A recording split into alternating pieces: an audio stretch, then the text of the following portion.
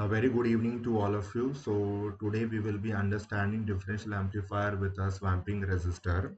Now in the last video we have seen that the voltage gain of the dual input balanced output differential amplifier, or you can take the dual input unbalanced output differential amplifier. So for both this amplifier you can see we'll write the voltage gain.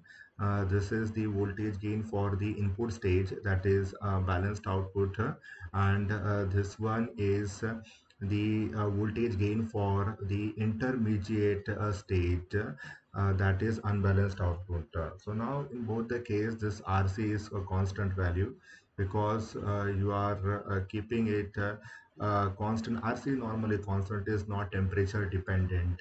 This is also not temperature dependent, but this RE.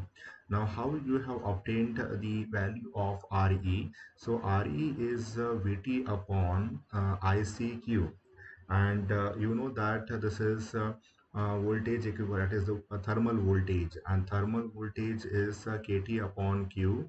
So this Vt depends upon the temperature. So when the temperature varies, the Vt, that is the thermal voltage, also varies, and this changes the value of Re, and because of that your voltage gain is going to change. So it means that your voltage gain depends upon the Re variations, and you need to make this dependency. You need to remove this dependency. So how you are going to do that? So in that case, what we have done, we have placed the swamping resistor, or you can say that this resistor is going to overlap, is going to superimpose on the value of Re.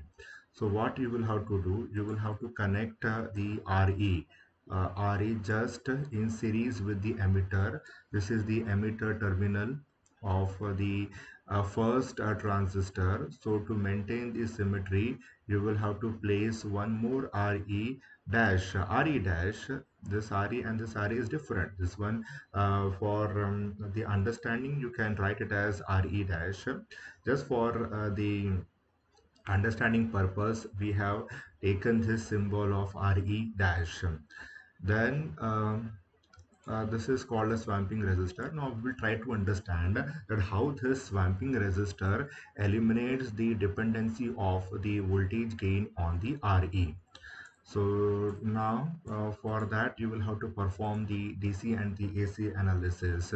So when you are performing the AC analysis, DC analysis, you will write the DC analysis. So in that case, you will have to short circuit these sources, and these sources are removed. Either you can remove, or you will have to place a wire. So in that case, this will be removed now. Then you are having only the DC voltages and the biasing resistor. So you will assume the right DC current. Normally DC current is represented by the uppercase letter, and the AC current will be represented by lowercase letter. So this one is IE, then this one is IE. I think we have done this type of calculation multiple times. So IE, these two currents are entering into the node, and so now the one current will be coming out from this, and that will one will be IE plus IE. This is twice IE. Okay, so now writing the voltage drop, this one is plus and negative. Then you are having base emitter voltage. Then again this one is plus and minus because the current is entering into the resistor. So that current which is touching the first point is always treated as the positive. Now similarly this one is plus and negative. Now okay, so RS1 into IB you have written. This one is the voltage drop. Normally the voltage drop is treated as positive. Then again plus and minus according to my sign conventions. I'm not talking about the other sign convention. Then this is plus VBE, and you can see that only the IE current is flowing through a swamping resistor. So what I have written, RE dash into IE plus twice into RE minus VEE. because minus terminal is coming first, and then you are having the plus. You can write this minus VEE as this. You can you can draw like this also. So in that case, you can see that there is a voltage rise, and according to our sign convention, the voltage rise is treated as negative. So after doing all the calculation, you can see that this IB can be written as IE upon beta, because beta value is very high. Fine, beta value is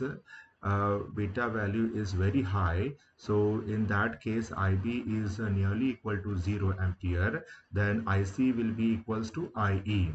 So what is IB? IB will be equal to IC upon beta. You can also neglect the value of this also. Nothing significant is going to happen there. So, or you can replace this IC by beta by IE upon beta. So we have done this. Fine. IB will be written as IC upon beta, and as beta value is very high, then IB is negligible, and in that case your collector current will be equals to your emitter current. So IE upon beta.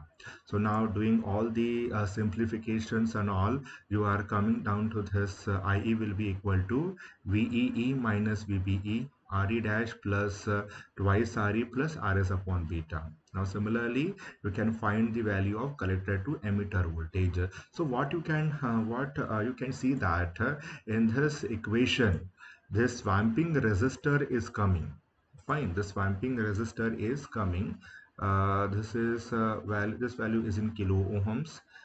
This value is in kilo ohms. You can see that the kilo ohms and kilo ohms. Normally, the emitter current value is low in this configuration. When we put the swamping resistor in the differential amplifier, so normally the operating current is having a small value. So this you will have to take into account. So now doing the AC analysis. So after doing the AC analysis, you can see here the RC upon RE dash. This is a small RE which depends upon the temperature, and this one is the swamping resistor. So now you can see here RE dash is in kilo ohms, and this is RE is in ohms. Fine, RE is in ohm. So so let us say 1 kilo ohm, and this is 1 ohm. So normally 1 kilo ohm is very high as compared to 1. So now this voltage gain become temperature independent. Even if the temperature will vary, so RE is not going to vary much, or you can say that RE will vary from 1 ohm to 2 ohm. But normally it will not increase up to kilo ohm because of that temperature, because we are not going to operate our differential amplifier at 100 degrees Celsius. This is not going to happen. This is not going to happen. So in that case, you can see that this voltage gain becomes temperature independent. Fine, the voltage gain become temperature independent, but the main problem which occurred now is that this is in kilo ohm, this RC is in kilo ohm, RC is in kilo ohm, this is in kilo ohm, so the voltage gain drops down. So voltage gain value will be decreased because of this swamping resistor. This is the main problem of this swamping resistor. Even if you add the swamping resistor into this configuration, what is going to happen? The temperature dependency will decrease. That is sure. But at the same time, your voltage gain will reduce. So this thing we will have to take into account. Um, in this configuration. This is all about the differential amplifier with a swamping resistor. You can see here this RE is in series with the RE. You can say everywhere the input resistance is very high now. Initially it is that is twice beta. Beta is having, beta is already high, and you are having this RE. So high into high value would be a very high value. Yeah, one parameter is improving a lot. That is the input resistance. But what about the voltage gain? Normally in the power amplifier, we are more concerned about the voltage gain only, not about the input resistance, not about the output resistance. The first concern is the voltage gain only, and the first parameter is voltage gain only, and the current gain also. So you can see that this is becoming a very low value. Yeah, input resistance is going to increase, and you know that the swamping resistor is added at the input side, normally in the emitter side.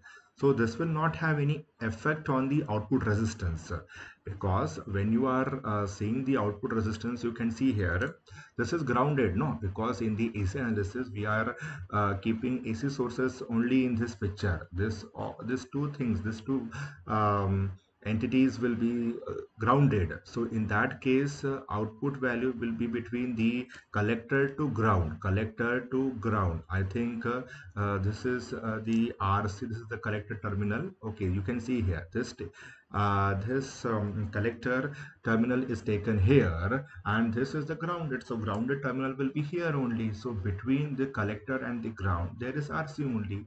So I think the swamping resistance is not going to affect any output resistance of it. Your output resistance will be low only. Will be low only. But I think RC will be in 1 kilo ohm. So output resistance is of the order of 1 kilo ohm in this differential amplifier. Let us see. So I think this is all about the swamping resistor. So we will look for some more improved topologies, and we'll try to make the voltage gain independent of the temperature variation, or you can say RE parameter variation. Okay, then thanks a lot for today's class.